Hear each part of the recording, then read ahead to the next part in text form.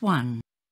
You will hear a man calling a tourist information office to ask about a festival. First, you have some time to look at questions 1 to 7.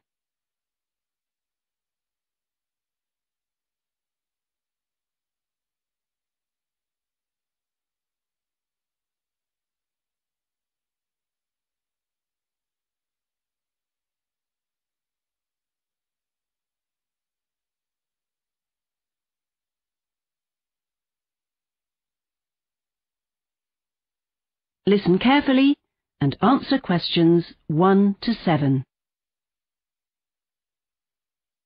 Hello, Barham Tourist Information Office. Melanie speaking. Hello. I'm coming to Barham with my wife and 2 daughters next month so we can go to the festival, but we can only be there for the first 2 days. Could you tell me about this year's events, please? OK. Well, the festival starts in the afternoon of the 7th with a show by a dance company. The performers are a company from Scotland, and the show is called Jumpers. They haven't been here before, but they've got a very good reputation. Where are they performing? In the town hall. The main stage will be used for several of the events. Right. Is there going to be a play while we're there? Yes, in the evening of the 7th. It's being performed by a local amateur group, and it's been written by a member of the group. It's about working for Johnston's, a company that used to manufacture shoes. Years ago, they were the biggest employer in Barham. Thousands of people worked there. It should appeal to all age groups. Good. Presumably that's in the town hall too? No, it's being performed in the building that used to be Johnston's factory. It's been empty for a long time, but it's going to be converted into an industrial museum. Work's due to start on it straight after the festival. OK. I think that'll appeal to my wife in particular. In the afternoon of the 8th, there's going to be a talk by a professor from the University of Barham. I hope it's the same person we saw last year. She was brilliant. It was about the history of clothes, and she said she was doing research into food from the 16th century to the 19th. Yes, that's her topic this year. Lots of people contacted us after last year and asked to see her again. She was really entertaining last year, and we learned a lot. And what was her name? I've forgotten it. Professor Michelson. Michaelson.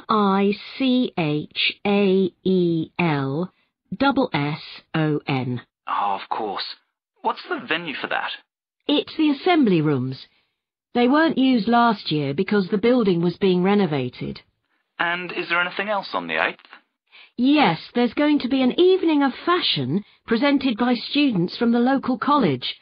The design department there has got a very good reputation, so it's bound to be a good evening. I know my 12-year-old will really love that.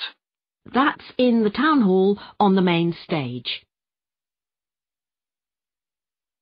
Before you hear the rest of the conversation, you have some time to look at questions 8 to 10.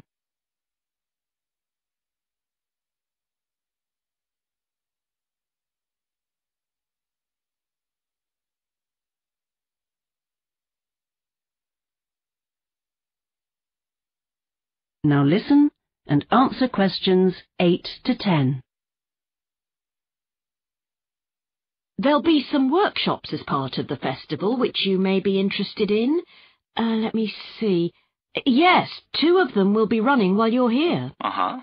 There's one for children up to the age of 12. You said one of yours was that age, didn't you? That's right. It's a painting workshop where the participants will learn how to use leaves in their paintings. Last year, the same people ran a workshop on using wool in paintings. They were so popular they've been invited back. My 12-year-old is very creative, so I'm sure she'd like to take part. And while she's doing that, the rest of us can explore the town a bit. Oh, by the way, the children are likely to get quite messy. They'll be provided with an overall to protect their clothes, but if possible, they should take their own towel so they can have a wash afterwards. OK. What about my 15-year-old? Are there any workshops suitable for her? She's very keen on science. She's in luck. The other workshop while you're here is run by the science department of the college, and it's an exploration of space, covering all sorts of things from comets to black holes. Sounds interesting. I'd like to go to that myself. Is there anything else? That's all for the 2 days that you're going to be here. Well, thanks very much for all the information. You're welcome. Enjoy the festival. I'm sure we will. Goodbye. Goodbye. That is the end of part 1. You now have half a minute to check your answers.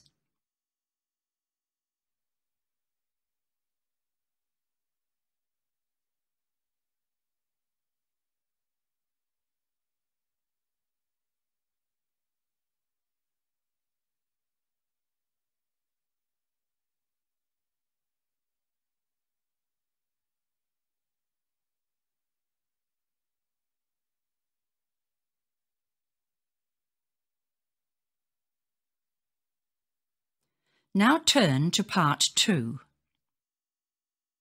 Part 2. You will hear the director of a science museum talking to the guides at the museum. First, you have some time to look at questions 11 to 16.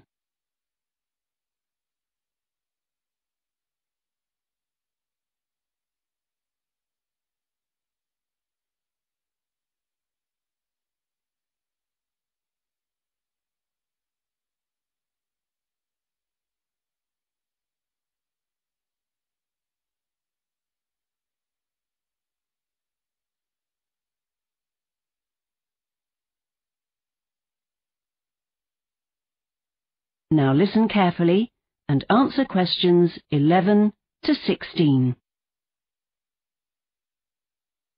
Good morning. I'm glad you were all able to come in this morning for a quick briefing on the new wing of the museum, which is due to open in a fortnight. There are 6 new galleries, plus some other facilities, adding about 40% to the total floor area. When I've finished talking, please feel free to spend some time wandering round and getting familiar with the exhibits. As I said, we have 6 new galleries, each focused on a particular theme. The Robots Gallery contains a number of machines and numerous sketches by inventors, illustrating the 500-year-long quest to produce machines with human qualities and physical characteristics. There are also cartoons of robots from books and comics, showing how robots have long been a big part of popular culture.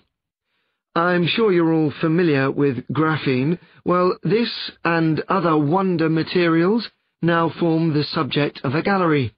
Since our latest press release about the new wing last week, there's been a lot of coverage in the papers and on TV, and interestingly, it's mainly focused on these materials. The new Gallery of Inventions That Were Never Made contains models of inventions that never got beyond the drawing board, like the Great Victorian Way, a 19th century project to build a 10-mile-long loop road in London covered in glass. The scale model we made of this a few years ago has always attracted a lot of visitors, and we've moved it into the new gallery. We've also added models of several other inventions based on the inventor's original drawings.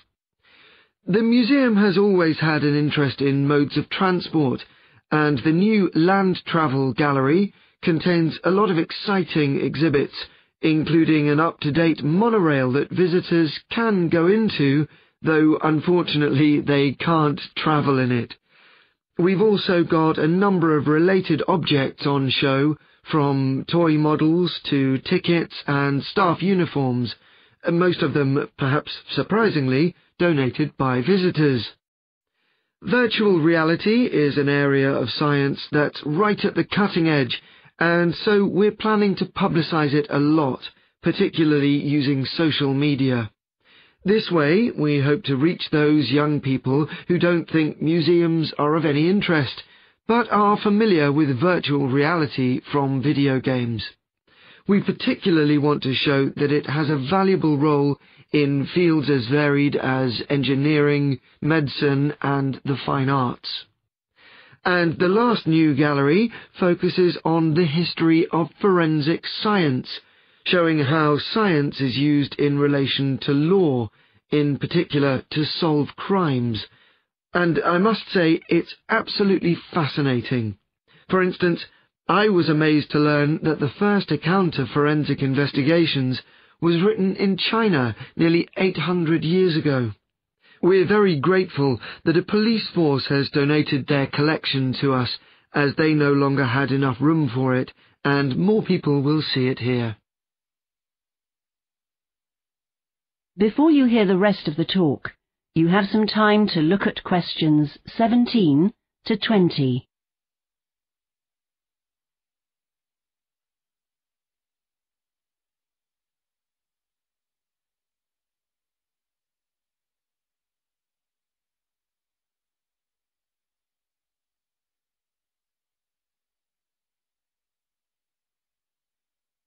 Now listen and answer questions 17 to 20. Right, so that was something about the new galleries. Now I'll talk briefly about the basement of that wing, which can be reached by going down the stairs close to the main entrance, or by lift. One of the main reasons for building the wing was to have enough room for a cinema. It just wasn't possible in our existing building. When you reach the bottom of the stairs, you'll see a sitting area in front of you. To get to the entrance to the cinema, you need to turn right into the corridor, and the door is on your right. It seats just under 100 people, so it's small enough to feel like quite an intimate space. In the existing building, there's a cafe, as you know, and the new wing has a restaurant, so we can serve meals rather than snacks throughout the museum's opening hours. From the sitting area, the restaurant is along the corridor to the right, and it's the second room you come to on your left. The kitchen is beyond the restaurant at the end of the corridor. Now, the shop, an essential source of income for any museum. Our hope is that by making its door the first one people get to on coming downstairs, they'll decide to have a look round before or after going to the cinema or restaurant. And finally, we've created a larger space for baby changing facilities than we have in the old building. From the stairs, you go straight ahead, past the sitting area, into a short corridor, and you'll find the facilities on the left. Okay, now please go and have a look at them. That is the end of part 2. You now have half a minute to check your answers.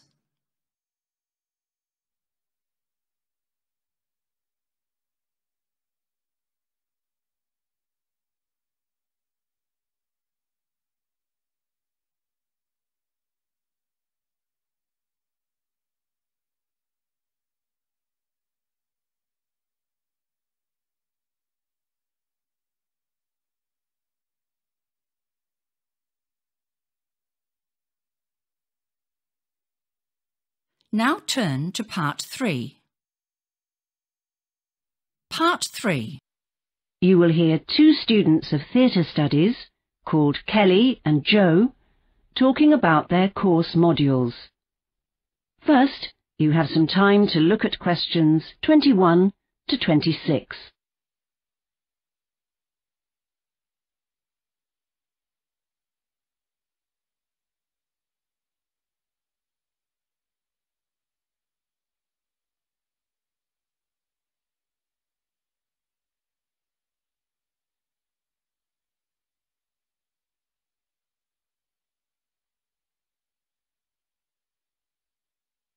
Now listen carefully and answer questions 21 to 26. We're already halfway through our theatre studies course, Joe. Hasn't it gone quickly? It certainly has. I've learned so much. Can we chat about the different modules, Kelly? We're going to be asked to fill in a questionnaire about them. Yes, it'd be useful to get our ideas clear in our minds. Well, let's start with the acting module. I thought it was great when the tutor read speeches from plays. He used to be a professional actor, didn't he? That's right. Yes, I agree. He made me try really hard to be as good as he was, and bring characters to life so convincingly. The whole module made me want to become a professional actor. Yes, I bet a lot of the other students thought the same. I certainly did. What did you think of the directing module? Before we started, I had no idea there was so much involved in directing a play. Nor me. I'd expected it to be all practical, but I learned so much from the books and articles that were recommended about theoretical approaches and about professional directors' experience. Yes, I agree. What about producing? Producers really make it possible for a show to go on stage. Even hiring the theatre in most cases. You have to be really practical to make it all work. Yes, it was great that there were a couple of people in the class who'd already worked as producers before beginning the course. Yes, I started making a list of some of the problems they'd had and how they dealt with them. I bet it would make a useful book. I'm not sure I'd ever want to be a producer, though. Nor me. The stage management module was more fun than I'd expected. I didn't know stage managers had so much responsibility. That's right. They're a kind of intermediary between the artistic group, that is, the actors and director on one side, and the technical crew on the other. It must be difficult to keep everyone working together. I'm surprised the tutor didn't put his book about it on the reading list. I came across it by chance in the university library and got some useful ideas from it. Oh, I read it too. I thought it was excellent. I enjoyed the set design module because I hadn't used a computer to design scenery before or built a scale model of my design, both important skills to have. Absolutely. Though I wish the tutor's feedback had been more constructive. I thought she praised our work too much, as though we had nothing more to learn, which obviously isn't true. You're right. And the other module we've had was the history of drama. What did you think of that, Joe? I'm looking forward to next year, when we're going to study particular periods in depth. But it's been good to get the big picture of world drama. Right. So many cultures have created drama over thousands of years.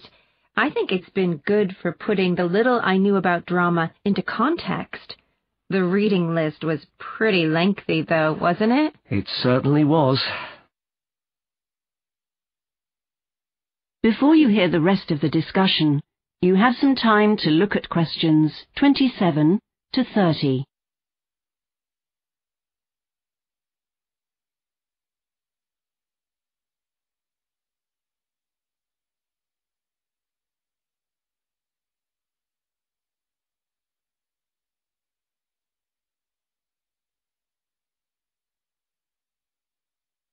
Now listen and answer questions 27 to 30.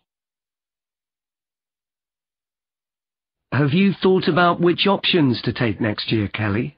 Yes, I think I've made up my mind. I was planning to study musical theater because I really enjoy going to musicals. Me too. But then I thought, I've already read a lot about them, even before I came to college, so it would be better to learn about something that's new to me.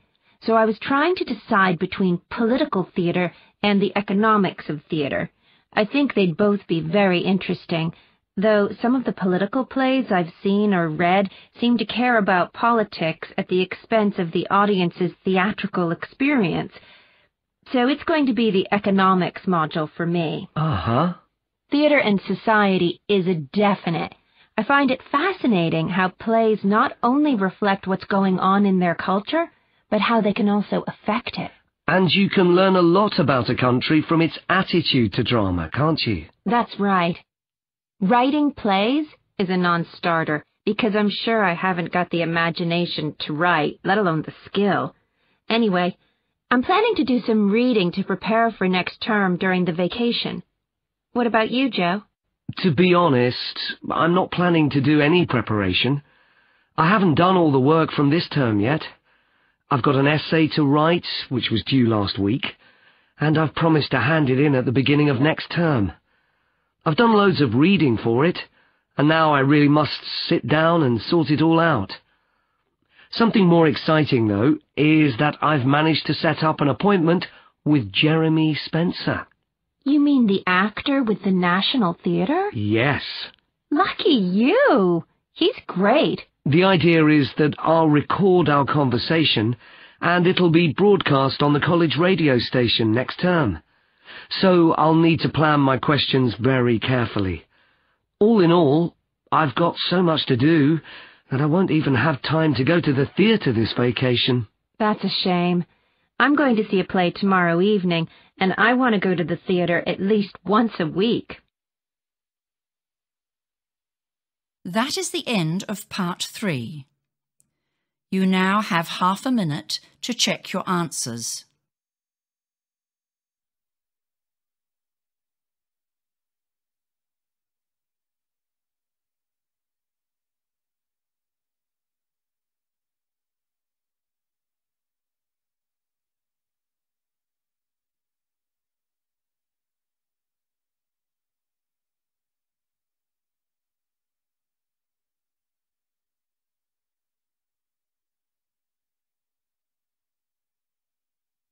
Now turn to part 4. Part 4. You will hear part of a lecture about the history of energy. First, you have some time to look at questions 31 to 40.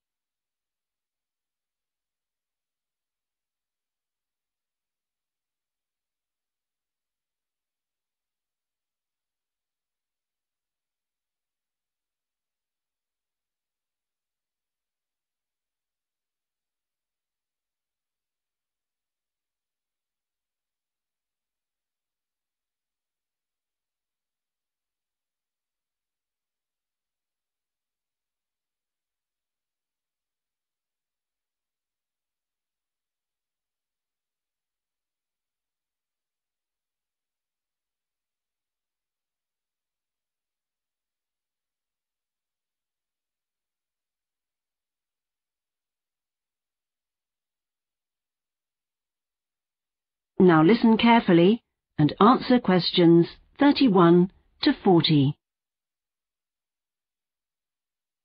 Imagine a world with no electricity, no fire, no way of travelling except on foot, no machines.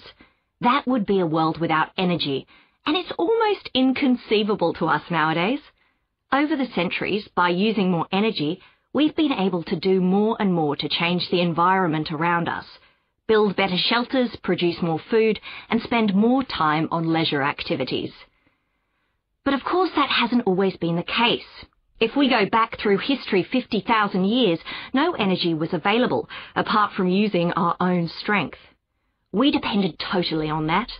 Then we discovered fire, and found that we could burn wood, animal dung, and charcoal to generate heat. Around 6,000 years ago, people started to domesticate some animals, such as oxen, to plough the fields and increase crop yields. During the Bronze Age, perhaps 3,000 years ago, the wind and water were harnessed as sources of power. The first sails were made, enabling boats to travel on rivers and seas, and of course this increased mobility and trade. In the first millennium BC, primitive windmills and water wheels were invented, which allowed people to grind grain and pump water. These were powerful and reliable, and remained the main ways of using energy for thousands of years.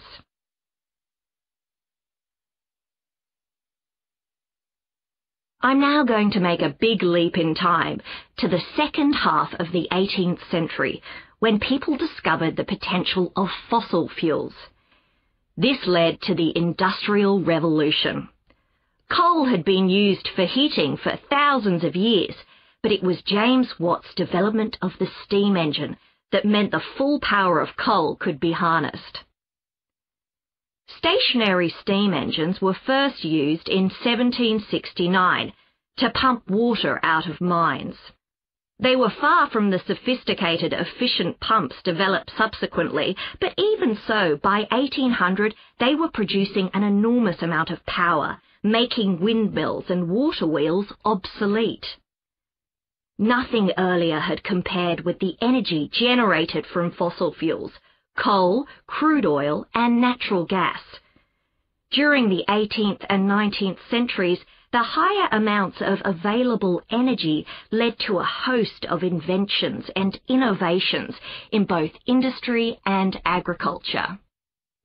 This agriculture revolution saw many new farm implements made from metal, as well as nitrogen fertilizers, pesticides and tractors.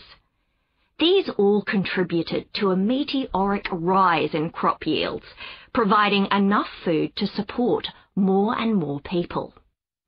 Transport was also transformed with the development at the beginning of the 19th century of boats and trains powered by steam, produced by burning coal.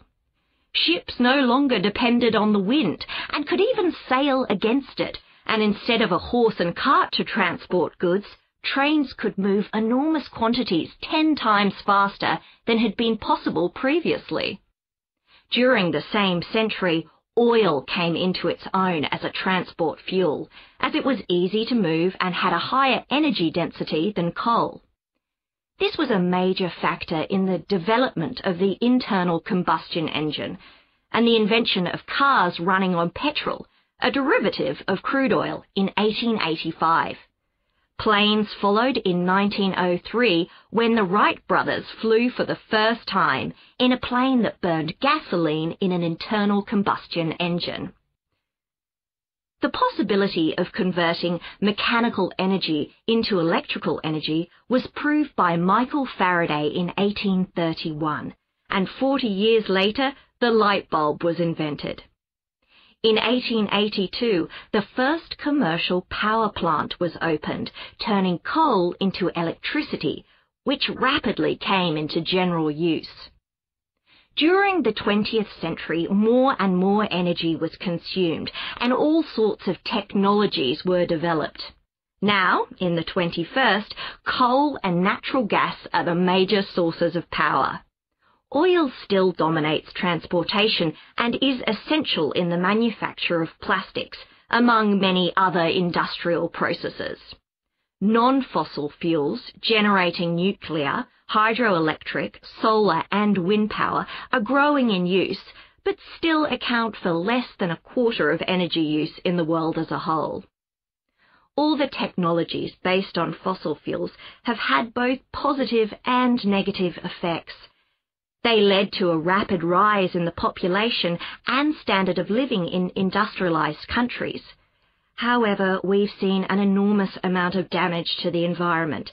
Industrialized states are able to dominate weaker ones, and inequality is increasing.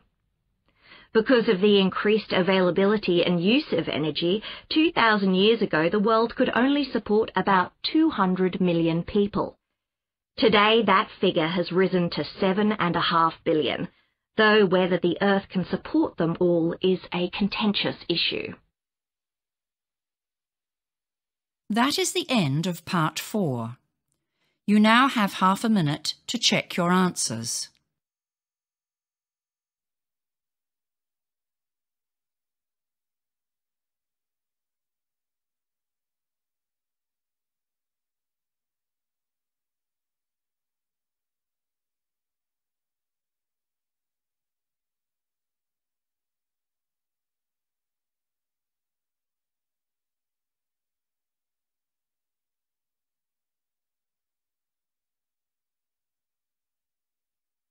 That is the end of the listening test.